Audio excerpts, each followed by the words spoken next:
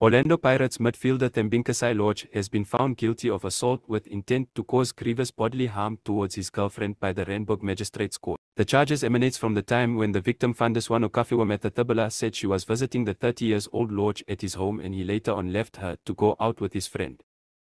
Mathithibala saw that it was getting late and messaged him to return her car keys. On arrival, an argument ensued and Lorch became violent towards her and started to strangle her, beat her whilst pulling her up and down. She called for help and his friend came to her rescue. Following the occurrence of the incident at his place of residence in Midrand, on September 6, 2020, he was arrested the following day and was later on released on 2,000 Rand of bail. He was sentenced to 3 years imprisonment. The sentence was wholly suspended for 5 years on condition that he is not found guilty of committing a similar offence during the period of suspension. He was further ordered to pay a fine of 100,000 rands to the non-governmental organization, People Opposing Women Abuse, Power, with 50,000 rands payable immediately, today, and the balance in installments. Please like, share and subscribe.